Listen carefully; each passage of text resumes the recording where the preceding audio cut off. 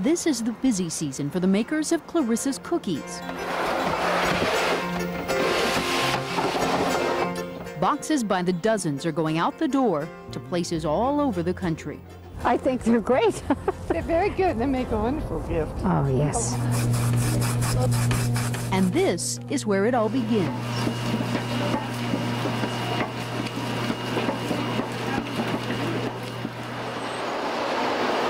In a garage turned bakery, this is a daily process. And here, it's God's work at the hands of the Capuchin Poor Clares Sisters who came to North Denver from Mexico. And when we came here, we need to know how it was to be the work, to be done, to support ourselves.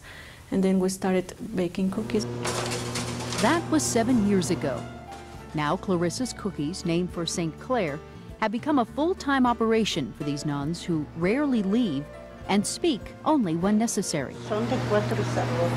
Even though this is their daily work, never has baking gotten in the way of the sisters' lifelong mission.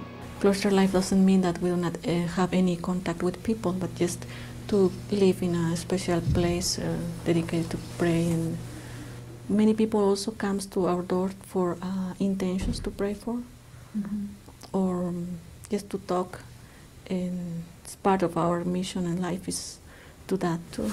Self-sufficiency is also part of that mission. And I was thinking I might order a couple more boxes and have them sent. Can I do that? Okay.